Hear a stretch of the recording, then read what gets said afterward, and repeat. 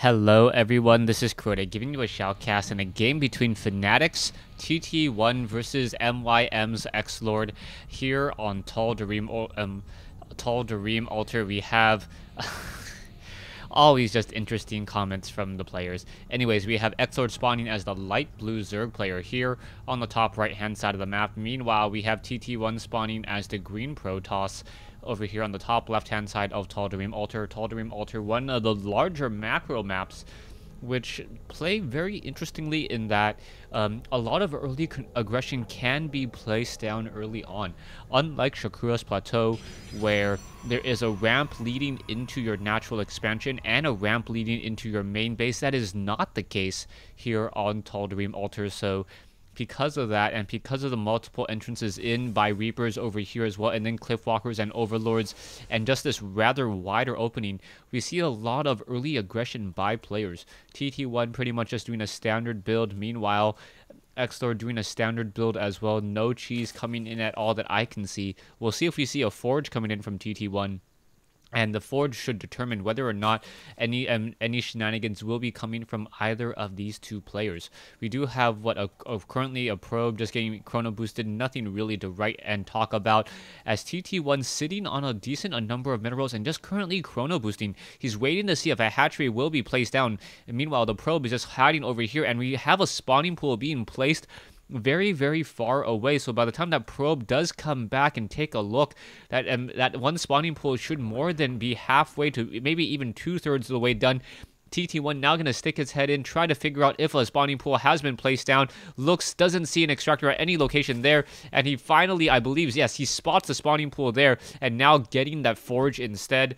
The Forge already about halfway completed, so Photon Cannon should be coming in as well, as a hatchery has been placed down here.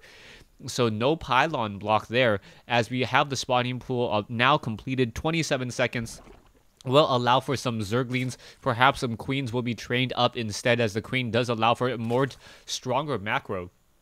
Yeah, Queen now being trained, and no Overlord just quite yet. Currently sitting on 2 larvae, finally training up that Overlord now, and we'll see what happens later on as we are going into the extractor. Is it for the trick, or is he actually going for the extractor now and trying to get some additional gas? Back over here, TT1 is getting up that Nexus, going for a Photon Cannon as well. I expect to see a gateway. I'm not actually sure how to see this gateway. I know a gateway will be placed down here. I guess the Cybernetics core will go down here, and then a Zealot can sit right there, and in comes a drone. The drone does block the gateway just a little bit on that timing there, and finally comes in. The Photon Cannon is up. It is up just a second too late, and the drone is able to sneak by and now get proper scouting information, pretty much all the information he needs to see. And one of the critical things to keep track of is the amount of energy on this Nexus. Nexus now getting close to 75 energy, as double assimilators now coming in as well. The drone, knowing that there's pretty much not much is going to be happening over here, and now we can see the probes being transferred over off into this location as well. Now chrono boosting, Nexus double chrono boosting, and trying to get a stronger economy going. I'm wondering why TT1 wasn't trying to keep down his energy lower and perhaps go for a stronger economy throughout the majority of the game.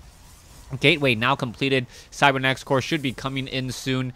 And yeah, it looks like the probe now making its way over. Where is that Cybernetics core? No, yeah, there's that Cybernetics core there. And now perhaps going to place another pylon here at some point, as the extractor has been completed, and TT1 just going to be able to get a little bit of scouting information on this hatchery or this Nexus for a little while longer. Harvester count, 28 probes versus 25 drones. No one will really be able to deal any damage at all.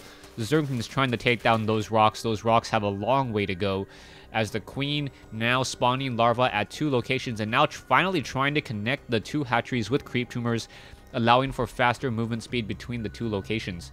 And we now have that one pylon currently warping in here, another pylon warping in here.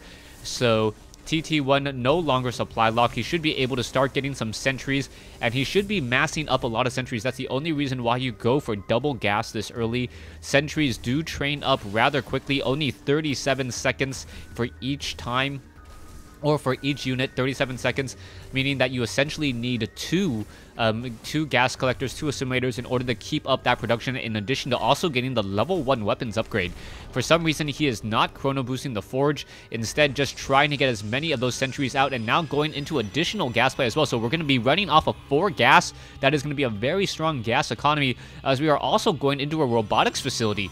So this is not your average build at all. There's not that many production buildings, just a lot of sentries so far, and we are getting that warp gate research. So I'm assuming at some point, probably in about 20 or 30 seconds, we should be getting in some additional gateways, and that should time it just about right so that those additional gateways will be able to upgrade into warp gates and be able to push out, in addition to a couple of these colossi coming off of this robotics facility. There's those gateways that I was mentioning just now. TT1 really practicing this build, the timing on it, so that when the gateway, or when this cybernetics core is finished researching warp gate, he will be able to upgrade those additional buildings as well. Level 1 weapons upgrade about to be completed. We may even get the armor upgrades as well, since it is being chrono boosted out. This one pylon most likely will get taken down in just a moment, as there are spine crawlers on that front door. We still do not see WoW going in for 6 additional gateways. So yeah, so it is going to be a 7-gate push with the robotics facility. Armor upgrades now coming online. Zergling able to just test that front door and then pull back once more. The armor upgrades still being chrono boosted there, as another hatchery, or sorry, a layer now being upgraded to tier 2 layer. Baneling's Nest, and also spawning pool there. Level 1 weapons upgrade, level 1 armor upgrade as well. So it is going to be a lot of claw attacks. So those Zerglings are going to be the main damage dealer, perhaps some Banelings as well, as those sentries will need to be very, very careful. Perhaps a sentry now going to try to push its way out, clean up this Zergling here, be able to easily take it down. The Zergling doesn't stand a chance when it's holding position like that, and down it goes. We can see that all of these gateways are now upgraded into warp gates. The robotics facility was chrono boosting out in a Mortal, and now more stalkers are pushing out. So TT1 going to be doing a timing push with these units now, and we'll see how much damage will really be able to be dealt. These Zerglings are going to be able to take down all of these sentries, or be able to spot these sentries, immortals, and stalkers as they're trying to make a move. And all the spine crawlers are now going to relocate. They do take 12 seconds in order to reroute. Spore crawlers take 6 seconds. Spine crawlers take 12. And that was one in the most recent patch update, as now the Stalkers and Immortals are just continuing to make their way out. Banelings are now being morphed in as well, and the timing is going to have to be very, very careful. We can see that there are Zerglings perhaps trying to do a flank as well, as the units are moving out. A probe does spot a couple of those Zerglings. One pylon should get completed. Another pylon perhaps should be warping in right here, as a new wave of Stalkers now warping in as well. So you can see Stalkers and Zealots continuing to warp in. Another pylon now warping in there, as I mentioned earlier. And it looks like this push is about to happen. Such a large army from TT1. Banelings and Zerglings now trying to engage, and we'll see what is going to be happening. There is only one Immortal, so that Immortal has to be very, very careful. There is one unit there, and now that Immortal, with that range of 5, is not going to be able to get that much damage in. Perhaps the force fields will go down, and you can see down goes some of those units. Zerglings now coming in. The Immortal able to blast off and get off a lot of damage, but he should really be focusing down on those spine crawlers instead. We are going to have a drop of Banelings instead. So this is going to be a Baneling drop play, trying to get as much damage as possible. And it looks like TT1 simply losing so many of his forces. There is going to be 2 spine crawlers left. Army-wise, though, TT1 now with reinforcements once again continuing to push. And the benefits of warp gates very, very apparent. Being able to bring a home field advantage straight into the battlefield there. A force field there to try to protect that one low hit point sentry from being able to get flanked. And XLord is desperately in trouble. Infestation Pit, Production, Banelings, Zerglings trying to keep up on top of his macro. All of these drones now trying to run away. They should be instead morphing into spine crawlers a lot earlier. Only 5 spine crawlers. The Immortal was even focusing down Zerglings instead of spine crawlers, and still able to get a lot of damage there. And there's the GG by XLord. So TT1 playing a very, very impressive game here on Tal'Darim Altar. The last couple of games I have seen from Fnatic's TT1, he felt kind of confused, and he felt like he didn't have as much confidence in his game. But this time, TT1 really practicing the game, really playing a very solid game, and able to take the victory on Tal'Darim Altar. Thanks for watching. Thanks for listening. Hope you guys enjoyed this 1v1 replay.